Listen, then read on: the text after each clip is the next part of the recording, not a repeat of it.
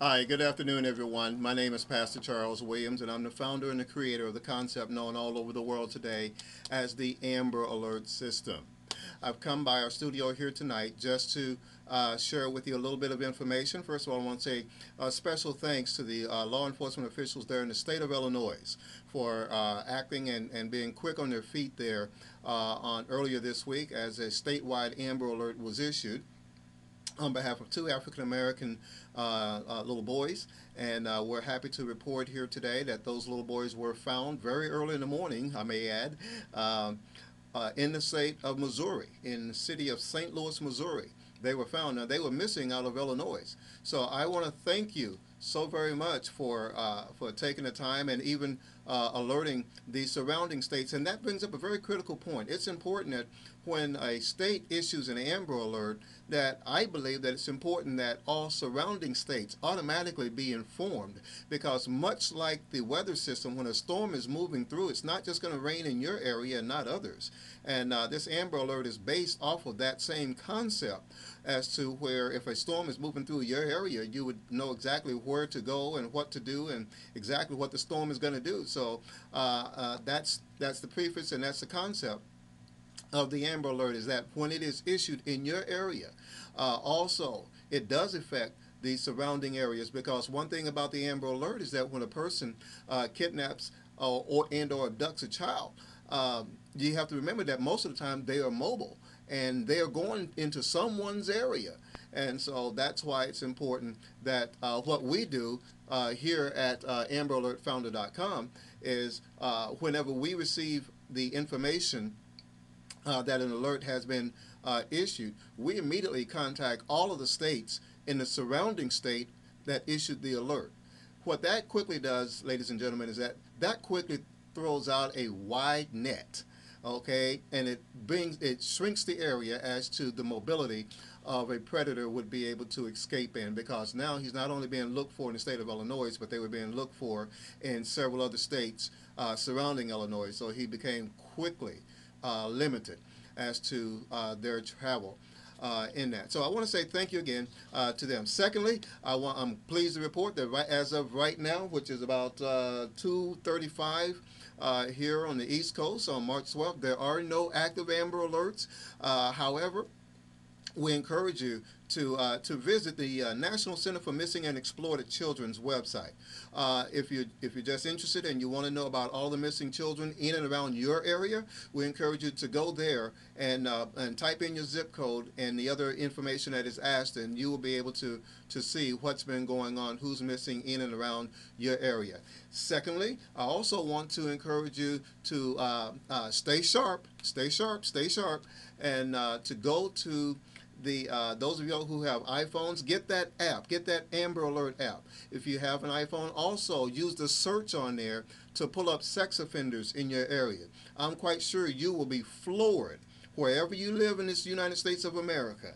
You will be floored when you type in your zip code as it relates to sex offenders.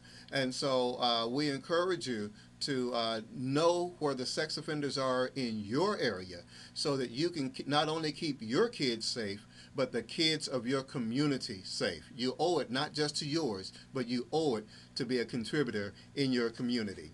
I also want to bring to your attention, if you have not yet heard about our book, a book in which I am very proud of. It's called The Faces of the Amber Alert. That's right. The Faces of the Amber Alert, and it features myself and former President of the United States, George W. Bush, on the cover, and it's available at Amazon.com or any major bookstore. If it's not on the shelf, tell them to order it for you. They'll be happy to get it.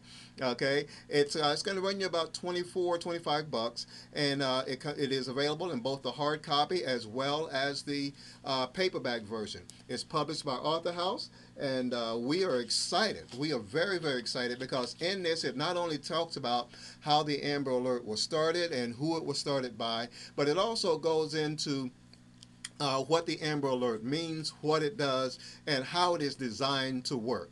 You know, it's been said that if you really want to know how something is supposed to work, go to the originator. Okay? We have taken all of our information and we have placed it in the book. Everything is verified. It is documented. Emails and so forth are there. And I believe that it is something that every family needs. You need to know what the laws are in your state. So many people are surprised when they find out that that they may have an Amber Alert, but their daughter or son may not make, they may be older than the age criteria, because in some states there are, believe it or not, there are some floating criteria. You need a copy of this book, Faces of the Amber Alert. Okay, get it. Go to your nearby Barnes and Noble, Borders bookstores. It's in every bookstore across the country. And again, if they don't have it on the shelves, go to the counter and tell them you want this book, Faces of the Amber Alert. Okay, my time is about up here for now. And be sure to stay tuned. Follow us on Twitter. Follow us on YouTube. Follow us at www.amberalertfounder.com. Just follow us everywhere. We're popping up everywhere, saving children, saving their lives, keeping families together, reuniting children. Here's an amazing fact, okay? To date, I was checking our stats here today. According to our website at www.amberalertfounder.com, 512 children have been safely reunited back with their families as a result of the use of the Amber Alert concept. Now, let's put that in some kind of perspective. That's about the size of a school, okay? That's about the size of an entire school. In some cases, it's the size of a city that has been saved by the concept and the use of the Amber Alert concept. So we are extremely proud. We're extremely humbled at the government's use of the concept by which we came up with. Again, my name is Pastor Charles Williams, and I am the founder and the creator of the concept known all over the world today as the Amber Alert system. Stay tuned, and we'll be back with you. We'll hit you up again whenever we hear of another Amber Alert. Thanks, and God bless now. Bye-bye.